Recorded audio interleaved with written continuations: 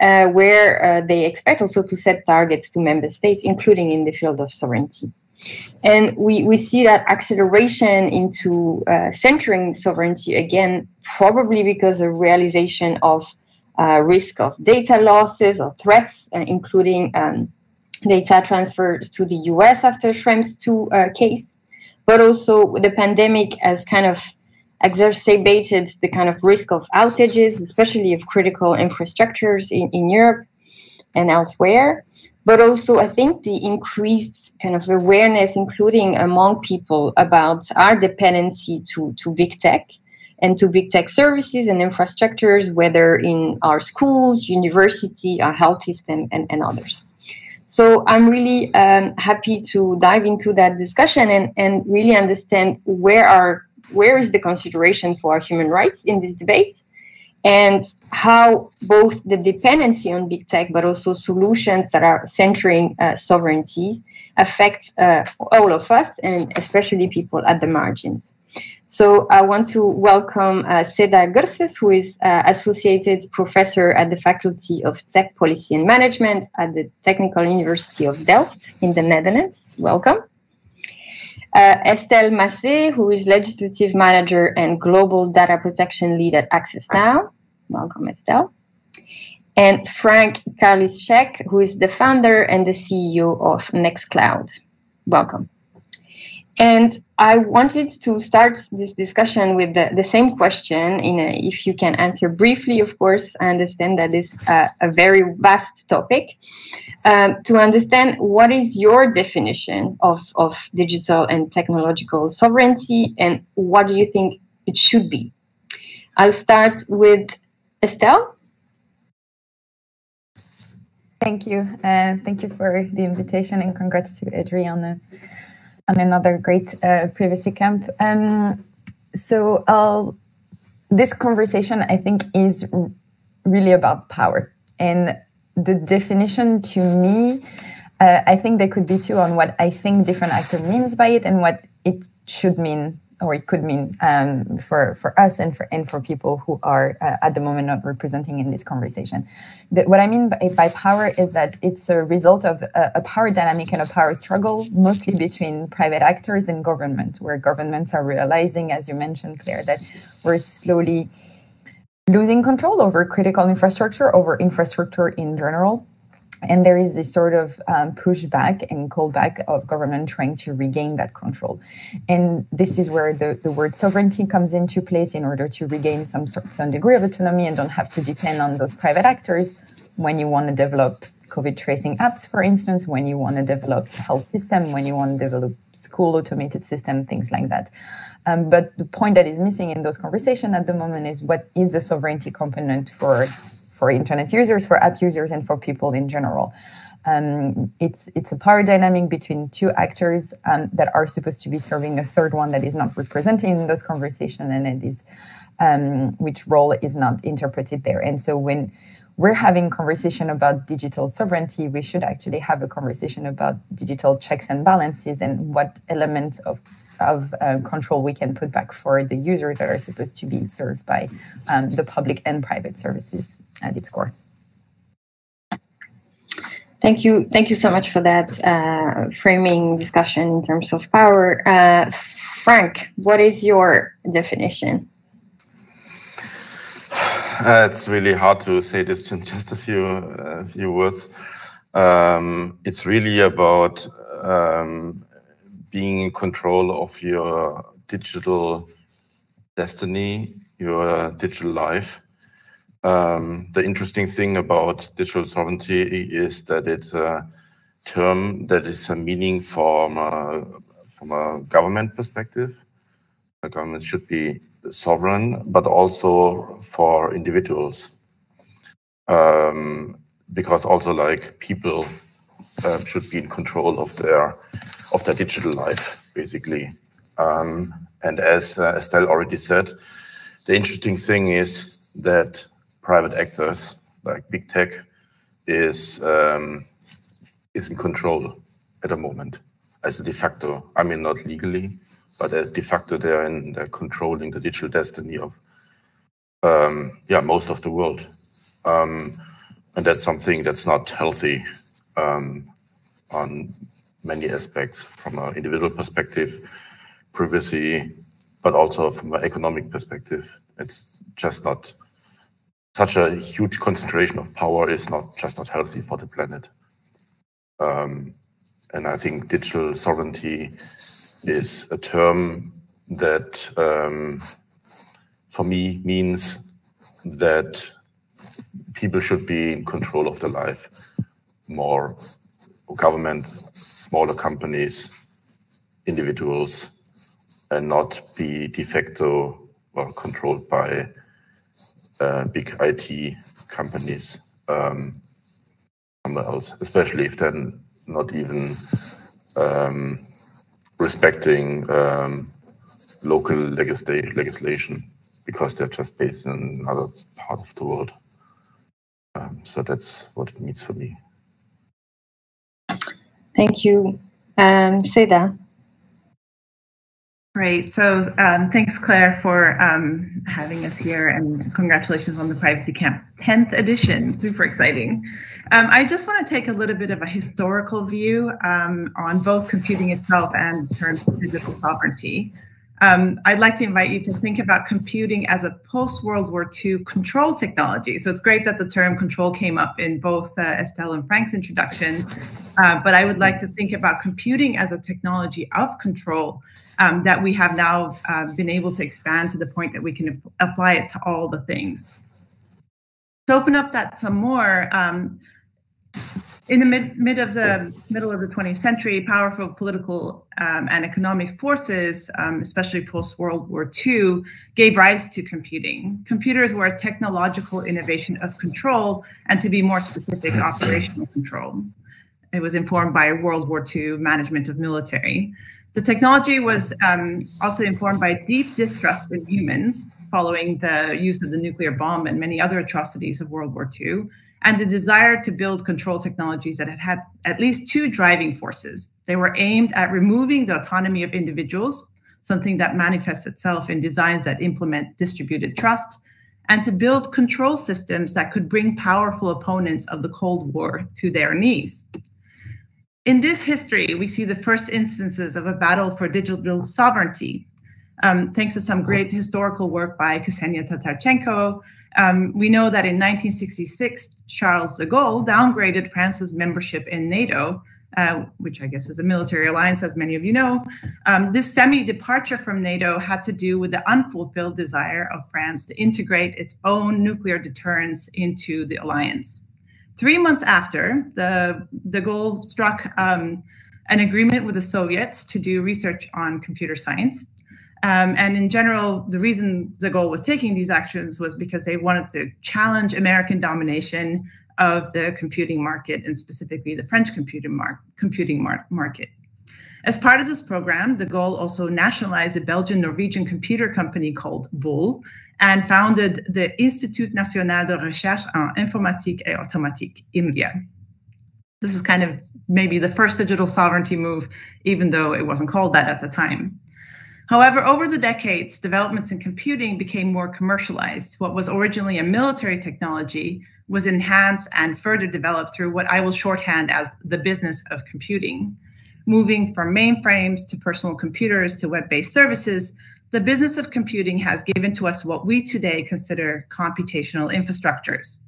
The cloud infrastructures that we have with mobile devices as its accessories, with decreasing autonomy for the individuals because that mobile devices are controlled through the clouds, and there's practically no software production outside of these computational infrastructures, which I know Frank is an alternative to, so we'll come back to that. These computational infrastructures have become so powerful that it's close to impossible to produce software and distribute compute independent of them. And most of the hardware production that we have today, including microprocessors to networking devices, are optimized for their market-driven needs. This is significant. As I said earlier, powerful political, economic, and social forces gave rise to these computational infrastructures with great capabilities of control. What we see now is that these computational infrastructures have become so powerful that they have set free their own economic, political, and social forces. computational infrastructures that have come to threaten the forces that gave rise to them to begin with. For me, therefore, digital sovereignty represents the reflex of nation states forefronted by prominent figures of the Cold War era, grabbing back on known tricks like nationalism, very apparent in the case of US, France, and Germany, market dominance, and claims to global power to respond to the transformations brought about by computational infrastructure. So it's an old bag of tricks applied to respond to, let's call it big tech.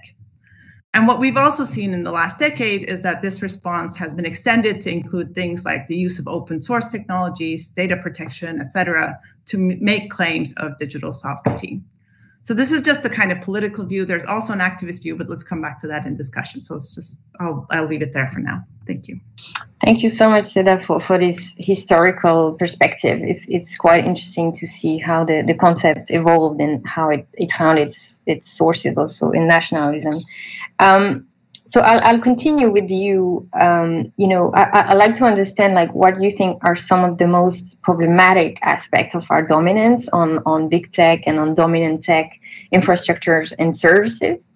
What some of us have called like digital colonialism, and how it affects like people at the margin.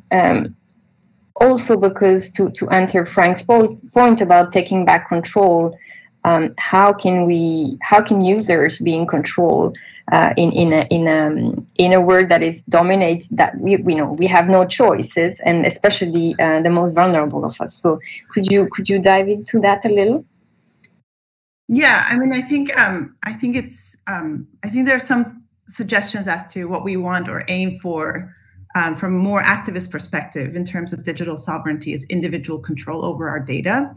I personally think that's a kind of misplaced understanding of the computational infrastructures we have. I think what we see is not only a dependency on somebody else's server, like the cloud, but the fact that the main means through which software reaches millions and billions of people has to go through the few tech companies and the kind of software production practices that they push forward, like microservices or agile development mechanisms and service architectures at all, overall to begin with. And what I see these companies especially doing is trying to they've kind of captured individuals in many ways, right? Like they're in our pockets, they can address us in many ways. I don't think they know anything about us, but they have an infrastructure that makes us addressable through their infrastructures, which gives a lot of companies and governments dependence on them to reach us, right? And so the other market I think that they're now trying to go for through the cloud especially is institutions. So this is kind of what you referred to, Claire, in your opening talk, the way in which, especially with COVID, we saw the acceleration of IT being replaced with cloud-based services. This transformation, let's call it digital transformation, is not just the removal of IT and internal expertise of institutions, but a complete revamping of what it means to be an institution, both in terms of governance, economics, and dependency on technologies of others. So what I see, I can't explain it in great detail, is a kind of gutting out of basic institutions through scalable services that are dependent on the clouds, that are driven by financial forces. I think that if you want to go back to your question on fundamental rights, I do believe that we need institutions to create societies in which individuals can be protected and can practice and exercise their fundamental rights. And if we lose these institutions, that it is impossible for us to exercise our fundamental rights. Now, there's a problem. Institutions have historically, especially in Europe, failed to respond to the needs of underrepresented communities, racialized communities, or they have been actively part of racializing certain communities, especially immigrants. So I think it is on the one hand very depressing that these organizations are being, especially public institutions, are being gutted out by big tech through the service architectures and cloud dependencies. But at the same time, I do think this is a moment to reclaim those institutions, not just technologically, but also in their vision of serving exactly the communities that we're interested in and fundamental rights. Thank you so much for bringing back the discussion on like how do we do collective advocacy to reclaim these institutions and sometimes move away from the frames that we have. Frank, could you maybe explain also from an insider perspective what some of the European companies, but also technologists, have done to increase our resilience or sovereignty, but also how did Microsoft in particular, but also other big tech companies have reacted to these moves? Yeah, happy to. Let me first go back to your earlier questions because I think it's important for the context. I think it's quite fascinating to see what big tech companies, specifically Microsoft, are doing the last few years. So as mentioned already by Seda, Microsoft invented the software licensing business. Right? They invented the business of selling software licenses. And with this business model became like the richest, biggest company in the world, like in the 90s. And they had control over their customers because the software was proprietary, not open source. And they also controlled the file formats, like the Office document file format. So this was basically their way to grab the power and to become the richest company in the world.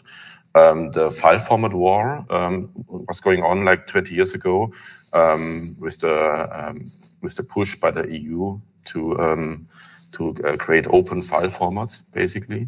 But that was not a complete win, but there was some pushback. But it's really interesting because Microsoft decided that this power grab is not even big enough. Like 10 years ago. So they abandoned their own business model with selling software licenses, which they invented, and became the biggest, most powerful company in the world. They abandoned this business model and said, okay, we do something even more powerful.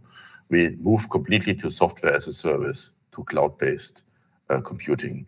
So now you don't even, of course, the software is still proprietary, the file formats are still a problem, but you don't even get the software anymore to install it where you want.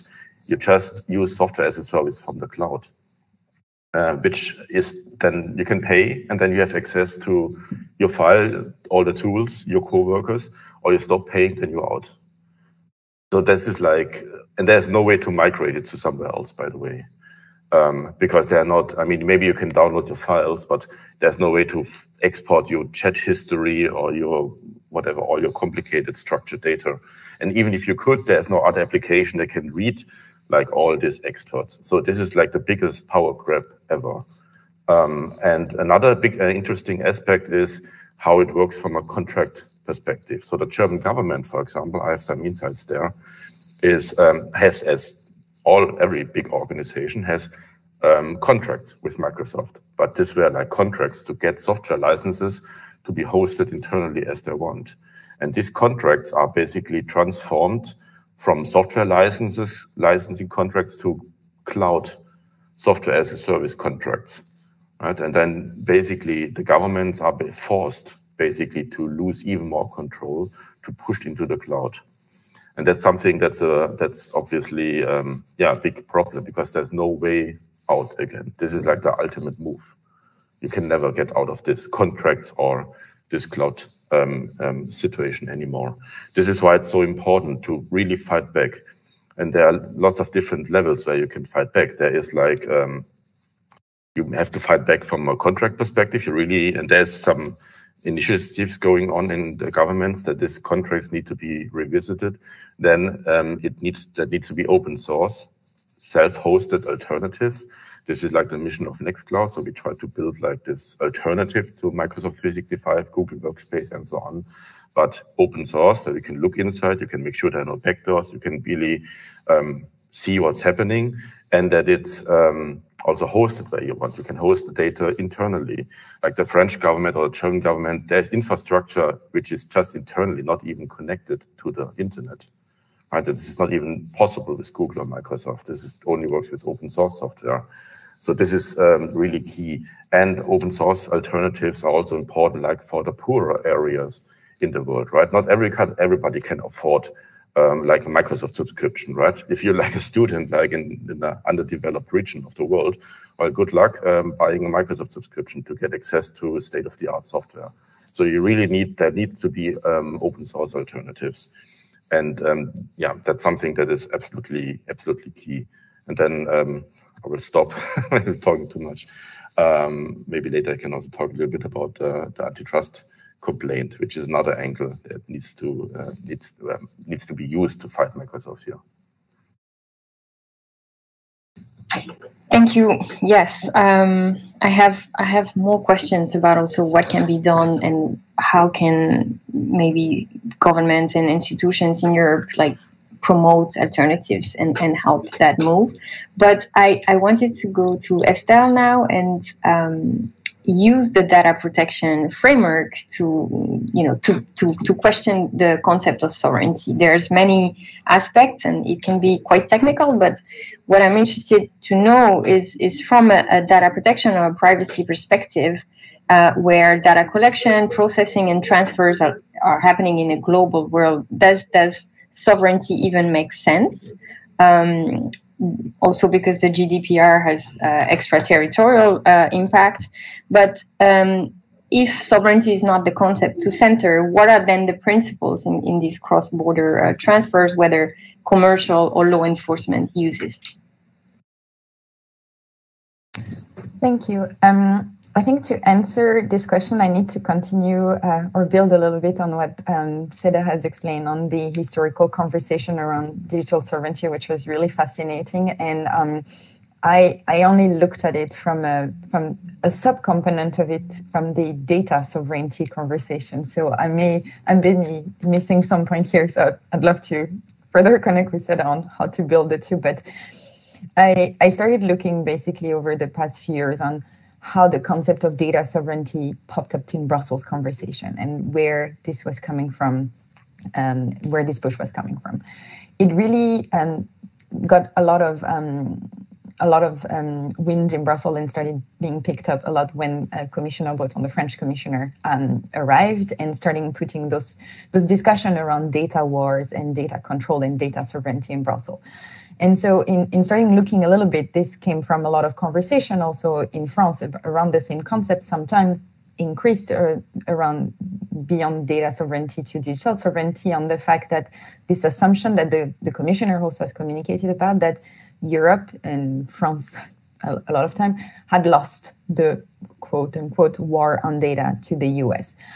And this is something that I personally push back a lot on because I think it's a wrong framing. I think Europe chose a really different path than the US one that was driven by tech and private interest of harvesting data, and Europe chose and tried to resist in more a protective framing, one that people would maintain a certain level of control. But all of this obviously fell through when you're in a scenario where there is those private actors don't only just define the rule of the game, but also become the infrastructure and are able to push back against any legislation that government tried to put forward to try to maintain a level of institution and a level of control for people, just because even though they're technically supposed to be respecting our legislation, they just have de facto, with the control they have over infrastructure, so much power that they are able to influence those legislation just by the type of standards they may be pushing, the type of processes they may be put in place.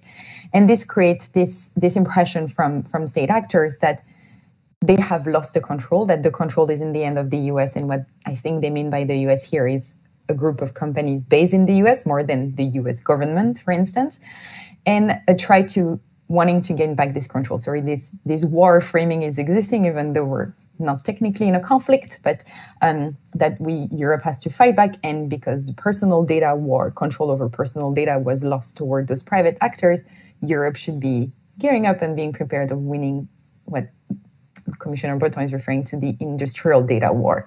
So this is where you see the push for sovereign clouds to be there, for data acts to be there in order to try to maintain control over some type of data that should stay in Europe and be controlled by Europe. And a lot of the time here, privacy and data protection arguments are being advanced, and they are positive measure on those fronts.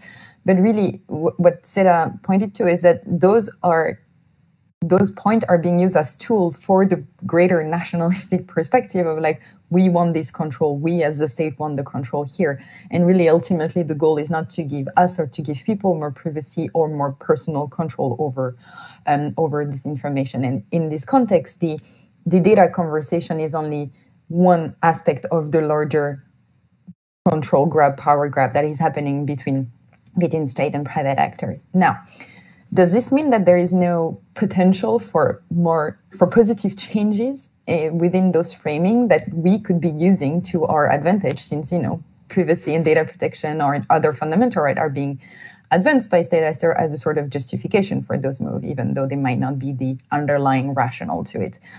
I do think there is an overall issue with the rationale that means that we would always potentially be an outlier in it. And so there is a need to have a conversation of reframing this debate and also making understand the danger of a sovereignty conversation when it's happening between the EU and the US, you know, two big Western countries, and how other countries are picking up on it and using it to justify their abuse. There are data protection law and privacy law being promoted in Egypt, India, and Russia, data protection measures that are actually hurting people and are being discussed over the term saying like it's about data sovereignty, and they're just being used for, you know, the Egyptian government to control what the population is doing, the Indian and Russian government to localize all the data within their borders so that their intelligence authority can look into it and control dissident and journalists, etc., etc. So by allowing this framing to exist, it is being justified, being used by other countries, and that leads to human rights abuse as well. So there are the danger of that framing in the first place, the danger of issue we're trying to defend being misused and used against us. And there is the losing the perspective of like, okay, you're fighting for a model, you're fighting to, you think, if we think about the EU perspective, you think you lost that war. Okay, fair enough. I disagree. I think we chose a different approach. That was a better approach, and we should double down on the approach on that. And so you think you lose that part, and your reaction is to be, okay, so now we will win the second battle by using the same strategy, even though we already know we lost the infrastructure, and you kind of admit that we do Gaia X, but we still ask those actors that control everything to be the underlying infrastructure. How strategically do you think it's going to go for you? Like, how do you think you're going to win this battle? I think instead, the path for the EU, it's to double down on its approach. It's like, okay, let's be true about protecting human rights, protecting freedom and values, and make sure that we give ourselves a mean to implement the privacy changes we want to do, to implement open source, to implement open government and open data, which are being pushed by a lot of government, actually, as Frank mentioned, and are just not capitalized on it. And this means, you know, reviewing the way EU does investment and put money in innovation. You know, we put forward good legislation, but then we also give a lot of money for like surveillance at the borders everywhere, for surveillance tools to be developed, and that there's not a line in policies there.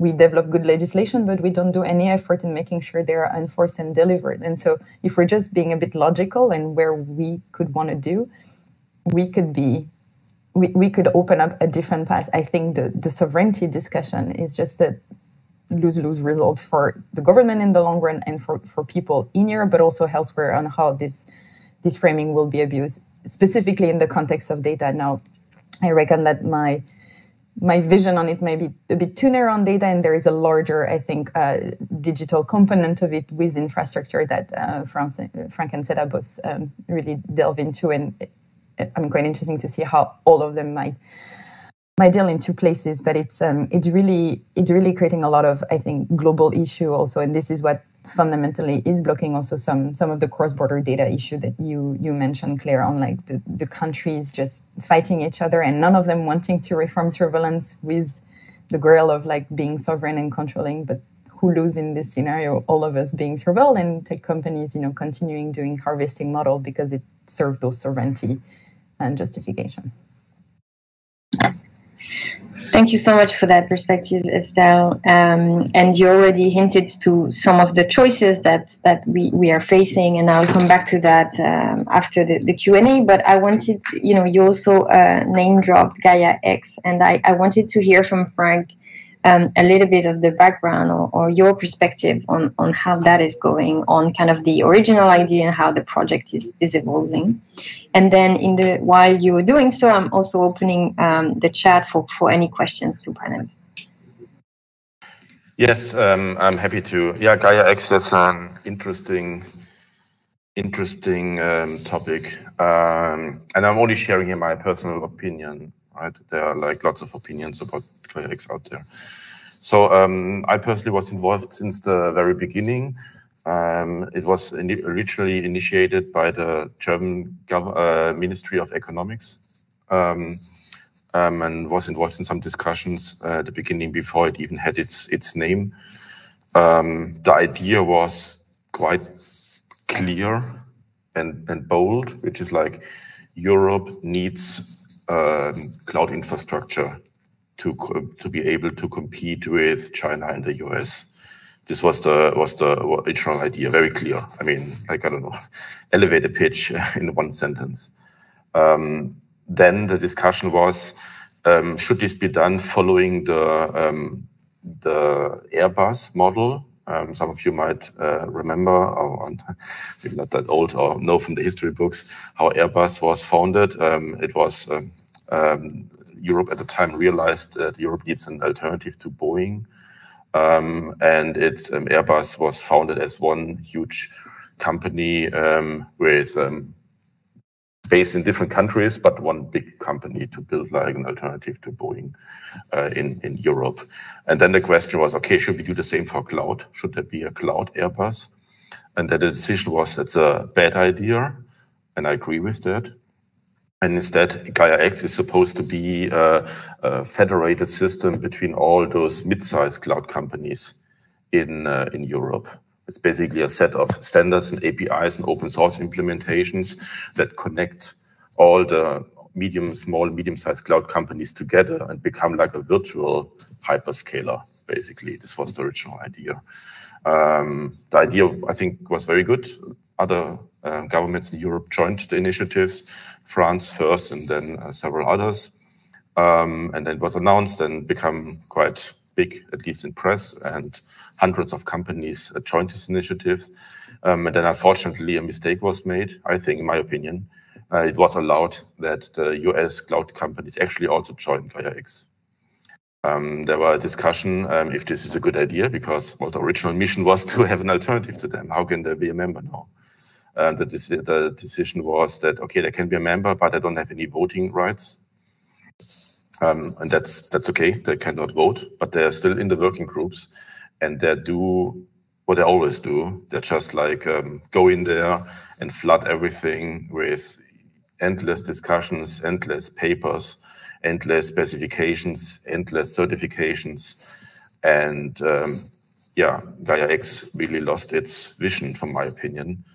I'm sure they will produce some certification, some standard, something at some point, but I don't think it will really change the cloud ecosystem in Europe.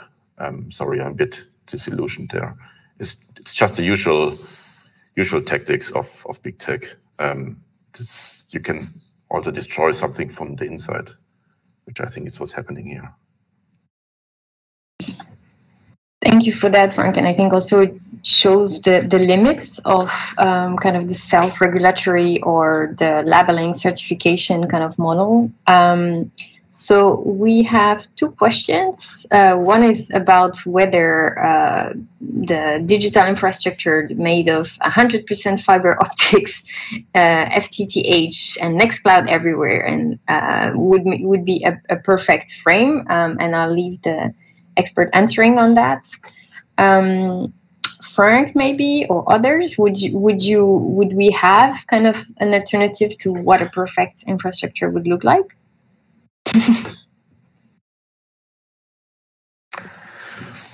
I don't know.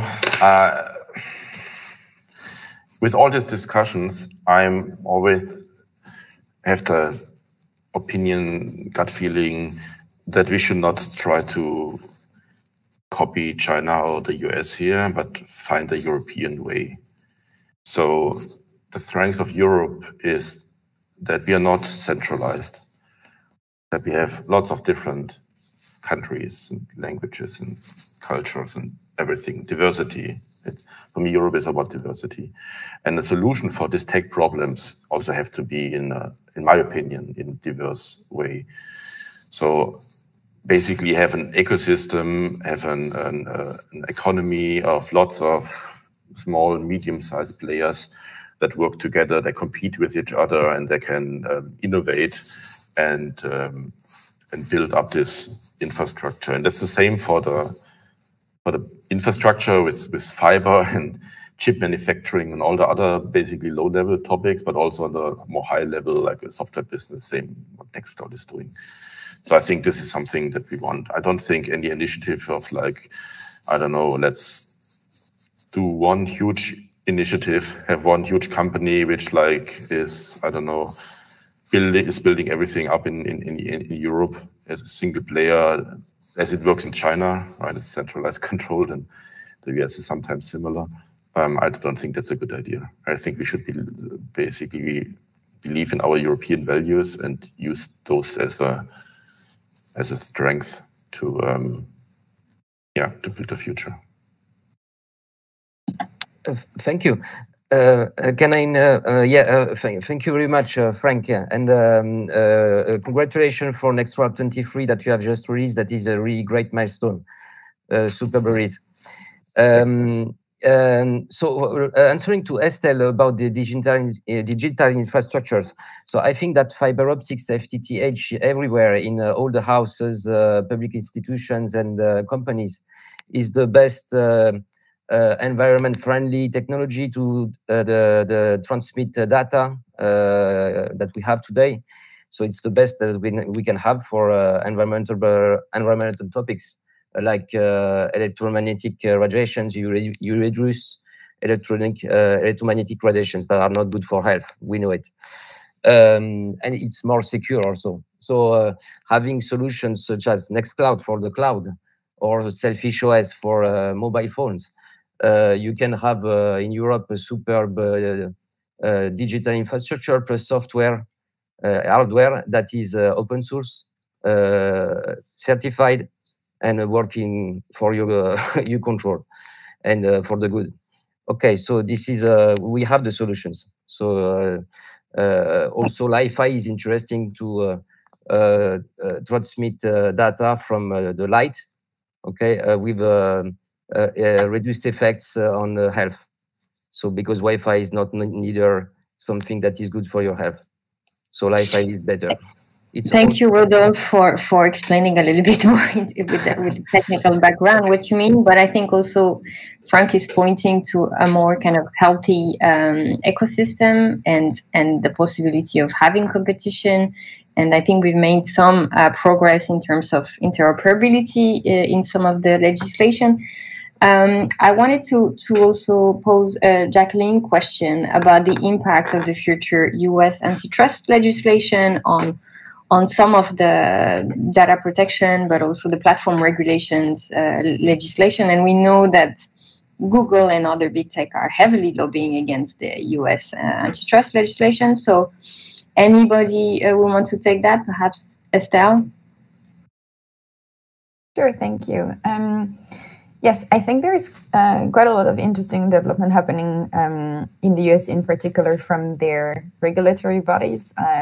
The US Congress is still quite inactive at the moment, even though interesting, bills are being proposed on a range of issues, but like concrete action is still, we're still waiting for meaningful changes. So changes and push conversation being done by the Federal Trade Commission, by several advocate general also in the US in addressing mostly competition, but issues that covers a wide range of other issues like privacy, like also the impact of specific technology on different communities will be really important. And I think there is still a need to make sure that those conversations are not solely happening from a perspective of competition, that they're a bit more comprehensive. But this is a bit the way things work in the US with the current model. There is a lot of sectoral protection, so a lot of the response might still be a little bit sectoral, but there is definitely a change of attitude happening from the regulatory bodies, and a change also that was initiated in a lot of US states, often linked to the lack of action by Congress, where quite a number of individual states have passed pretty good privacy legislation, also legislation, banning certain types of facial recognition, doing legislation on biometric, et cetera, et cetera. So there are movement in the US, it's just we're missing a bit of more action in Congress, and where you can see obviously the impact on lobbying and the fact that a lot of companies are pushing back against action. But I think the way the conversation has been evolving, in particular around the FTC, in the public seeing of the big tech company and the power they hold in the US society is changing, which is something that even at the time of the Snowden revelation, that was not still there yet. People were appalled by the abuse that happened mostly by the public authority, by the NSA, but there was not at the time the conversation about don't the company that actually do the initial collection also have too much power because of the collection that is happening. And so I do think we will be getting closer and closer in those conversations, but it still is quite disappointing, I have to say, that we are in 2022. About more than 100 countries around the world have adopted really comprehensive legislation to protect privacy. And the US is still a huge outlier on that. And honestly, we need to be looking at the lobby of big tech in preventing this from happening, because privacy is a right in the US Constitution towards at least towards the public authority. So why would people not have similar rights toward private actors? It's still a bit puzzling.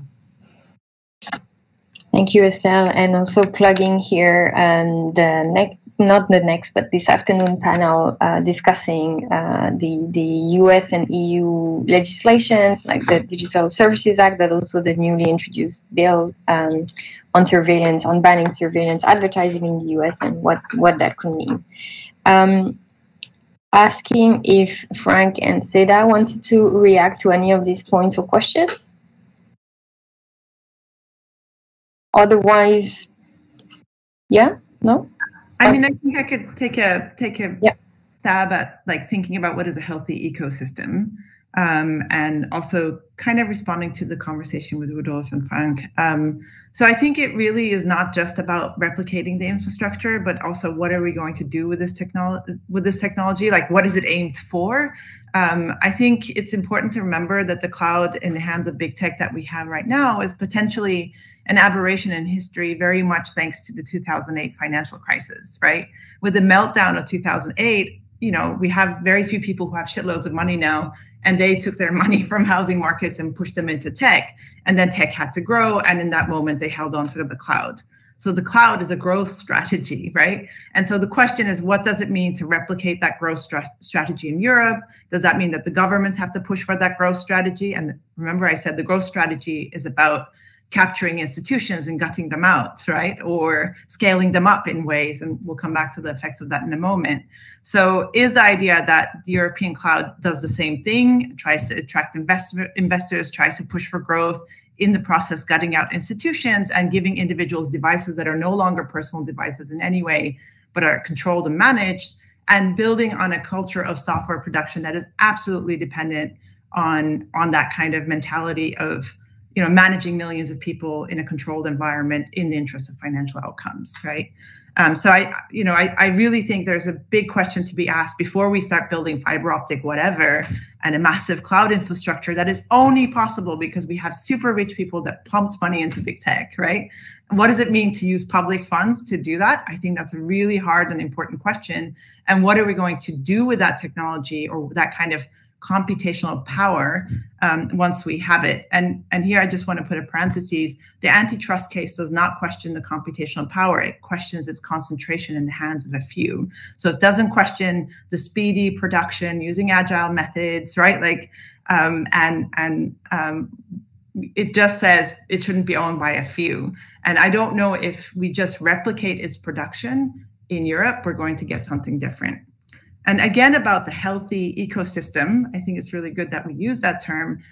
We are dependent on a huge supply chain that has been mostly breaking down during COVID, and extraction of materials that pass through massive violations of fundamental rights and massive forms of exploitation that keeps inequality in the world in place.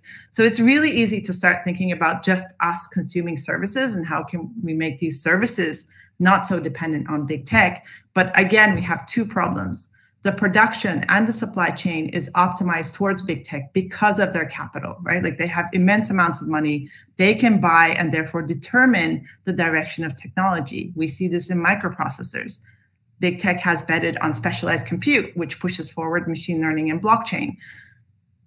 Chip companies are producing towards them, right? Like, how are we going to change these supply chains, both to be more equitable and to also respond to our technological needs in terms of another vision? And finally, with machine learning, what these companies are doing is, pushing for scaled up services. And, many people have talked about the environmental impact of machine learning because of its data intensive and compute intensive intrinsic properties, but we think very little about the fact of using machine learning to scale up farming, potentially also killing not just diversity in humans, but diversity in agriculture, which causes a bunch of serious issues like the rise of viruses that produce pandemics, right? Like, so I think there's like a lot of questions to be asked about what we want to do with this technology and what is our vision. I don't know if sovereignty is the right word. I know a bunch of activists have picked up the concept of technological sovereignty to think about these questions. But how do we make sure that these technologies are not just serving market interests in Europe or regional or national interest in Europe while reproducing supply chains and extraction and exploitation, but actually producing technologies of life? So I think that's kind of my vision of a healthy ecosystem. Thank you for that note, and also quite curious to see, how the growth strategy, not just of big tech but also of financial markets, like growing to Web3 or promoting crypto and NFTs. How will that impact our capacity in Europe to react to that? We will also try to, jump on the wagon and follow that race, or I think our discussions on the visions of technology on the planet, on people and democracy is quite important. So I wanted to actually give you the opportunity to close with that, right? In this complex geopolitical and economic environment and context, what are the political choices that we face as European citizens, as activists, and also for our institutions? You touch upon some, like the funding and our infrastructure choices, free and open software. What is your take and recommendation? Maybe starting with Frank. Sure, thanks a lot. Most of the topics were already mentioned here. There's one more thing which was only briefly mentioned, is the antitrust case. I want to put some light on that topic. But it's not the only one. There are lots of actions that are needed. But antitrust is something which I think governments were, and this is the case, and Europe are too weak, in my opinion. It's clear that we have a concentration of power in big tech, and there are serious antitrust violations happening. It's just the governments are too slow and too weak, and this needs to change. One example is the antitrust complaint that we from Nextcloud submitted against Microsoft lately, end of last year. We submitted a year ago, but end of last year we went public with that. Which is about like using one monopoly position to gain an advantage in another one. It's clear. It's also communicated by the European Union that Microsoft has a monopoly on the operating system, on the desktop PC operating system market, and they use that to gain control to become the leader in another area, which is cloud collaboration space. They're bundling OneDrive directly into Windows. Windows 11 now has a Teams button directly in the taskbar.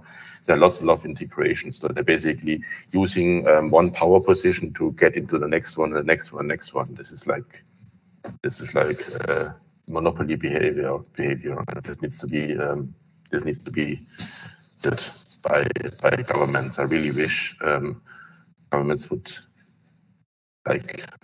use their power and follow their responsibilities to go against this behavior. Thank you. Estelle?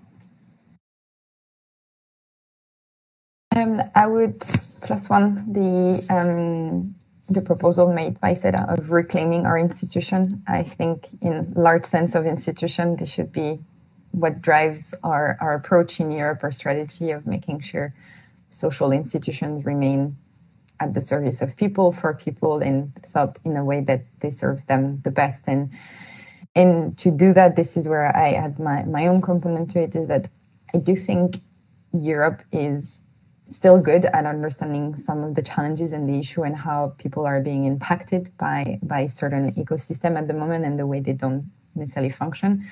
And so even though in narrative and some framing, we may be falling in the trap of trying to follow other instead of doing our own path, but we're still putting forward legislations and changes that can be quite promising. But we usually fall through completely on how to enforce them. And this is where also we need to acknowledge there's a lot of conversation in Brussels about the lobby power of big tech around legislation being adopted. This lobby power doesn't stop when the law is adopted. This is one of the reasons why there's so many difficulties also in implementing GDPR. A lot of cases are being appealed for years on procedure grounds, on everything you can throw, because they have the means, those companies have the means to just make cases going on and on and on and drag forever. And so we don't feel the reality of those legislative and good political changes. And so it's to give a message maybe for the EU of at some point we'll have to stop creating new laws. We will have good structure, but we'll have to put all of the energies on making them a reality and enforcing them. And so that's why the action also of many EDRI members like Naib and others on making those legislation a reality will be so important, and just a cautionary tale for us to know that lobbying exists at all of those levels, and making a legislation is in fact just one step, even though that step sometimes takes 5 to 7 years. But it's really part, I think, of the reclaiming the institution and making sure the progress are delivered in a way that can serve people the best way. Thank you for that reminder and for championing GDPR enforcement together with our other EDRI members.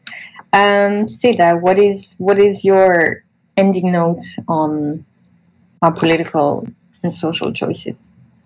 Yeah, I think there's kind of like a double strategy. I think we have to tackle the dominance of big tech and also think about other practices at the same time, including in the way we reclaim institutions. So I just put a quote from the Technological Sovereignty project that was pulled together by a bunch of people also at Calafu and activists who are doing some work also, for example, on 5G right now in Amsterdam. And, people are just trying to think of different ways of doing technology. And I think doing that different way of technology is really thinking hard from the problems that we're facing today and thinking about technology that addresses those instead of perpetuates big tech's technological practices, but in a European context.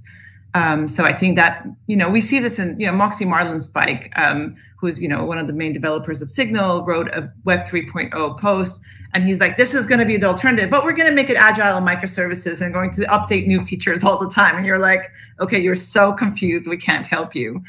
So I think, Frank's initiative here in Nextcloud is kind of interesting in terms of institutions and organizations at least taking a pause before they jump into the cloud infrastructures and mobile devices as their accessories. I think that kind of daily practice is really important, but we can't just be like, we used open source, therefore we're fine. And I know it's very difficult to even get that going, but we need to have a vision as to what is the future life form we want to have. And I think the little quote I have from the Technological Sovereignty initiative is very interesting. It says, if our desire is to bring about social change towards a more sustainable, collective and communal society, we must change the means, the resources, and the relationships that currently sustain society based on economic interests. And I hope we can go in that direction in the future.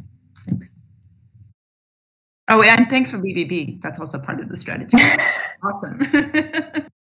Thanks. Yes, and thanks for reminding us some of the more kind of structural changes we need and how fast things are going and how difficult it is even to catch up when it seems like the growth is just having new frontier every day. And also plugging here another discussion that I think Estelle's colleagues and Amnesty and Fight for the Future are having. It's a little late on the European side, but they're having a conversation more on the human rights implication of Web3. And I'm sure that we will continue these discussions on this side of the Atlantic too. There's been a few other interesting points about the role of Apple and other big tech companies, but I think unless there are any other burning statements from the panelists or questions, we will close here with this vision for Europe. And I will want to really thank Estelle, Frank, and Seda for this interesting and vast conversation. Thank you all for attending, and looking forward to other Privacy Camp discussions and also other very interesting topics. Thank you so much, and see you and continuing these discussions very soon.